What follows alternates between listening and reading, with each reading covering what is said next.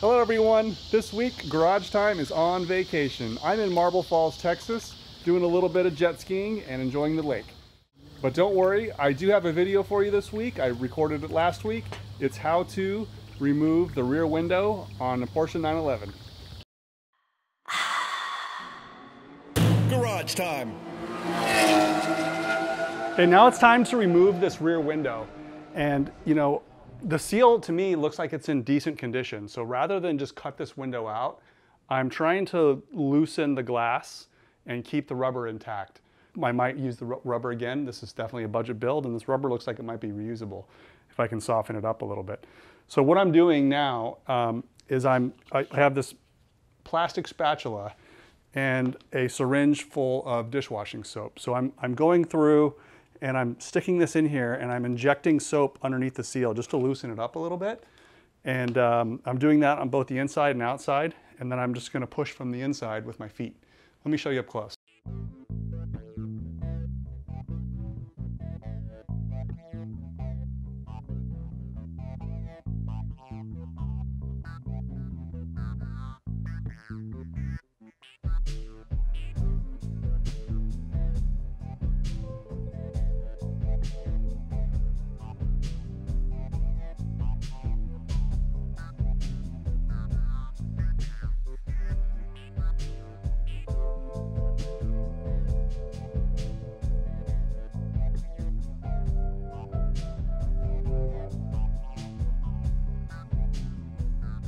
You're gonna stand like right here and just make sure it doesn't come falling out on the floor. Chances of it falling all the way out are pretty minimal, okay?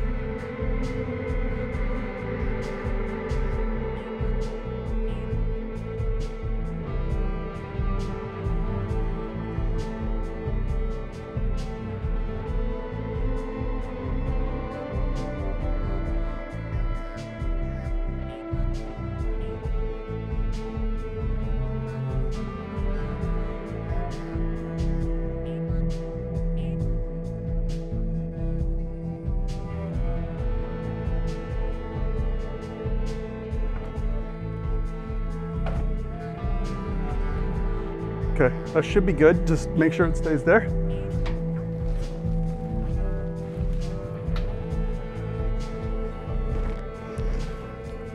Yeah, it's just soap.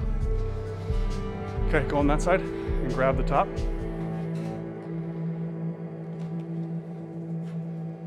Okay, follow me.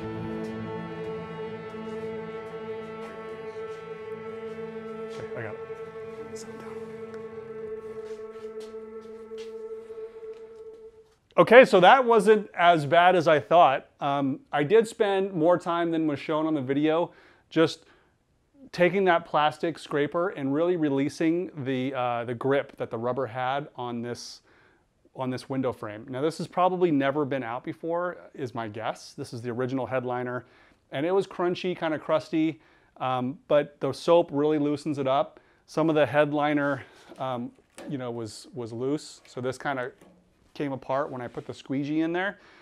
And then when I was using my feet to push the glass out, which was an awkward position, by the way, I'm sure I'm gonna get some jokes on that one.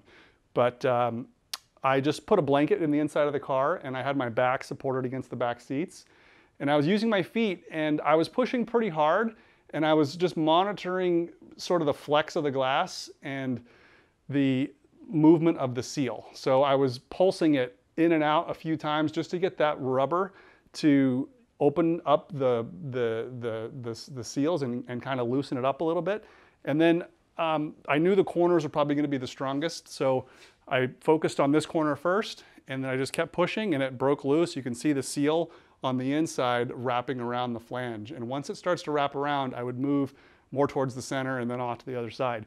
Popped up the top and then it came right out. So, you know, I don't know that I would advise this for everyone. The seal is much, much cheaper than the glass. So if you're at all nervous, you know, cut the seal out, buy a new seal, put the glass in. But it's just going to be as difficult to put the new seal in as it is to take the old one out. So, you know, I like to keep the original parts. I can try to recondition it, and then I'll have a reference of how that seal is shaped and if the new seal is the right size and so forth. You also probably noticed that I did not take the chrome or the aluminum strip out of the seal when I removed the window. And I didn't want to damage that. It's super fragile. I like it to come out as one piece. And the way the seal flexes and the way the window comes out, that chrome strip is just along for the ride. It's not worth trying to remove that with the glass in place because it makes it much, much harder. So that chrome strip, even if I do put it in a new piece of glass or I want to take it out to polish it, it's easier to put that strip in with just rubber, not trying to put it in after the rubber is installed on the car. I think that's the right method. Don't quote me on that, but to me, that's what it seems like the easiest way to go about that is. The other good news is that this is a common rust-prone area, and this is looking very nice. So no rust in these lower sections that water can accumulate. There is a little bit of, looks like glue or partial rubber up there, but that is not bubbling or rust. This corner is kind of the same thing. Has a little bit of residue from the seal, but it's not bad. Down here, this corner here has just got a bunch of dirt and dust in here, but this is solid. No welding, no rust repair needed here. Look at all this dirt. Just gonna leave that alone for now, but this parcel shelf does not look like it's corroded at all. It's great news. That's all the time I have for this week. I know that's a short video, but I'm on vacation and this is gonna be aired a week or two from now. So stay tuned. See you next week.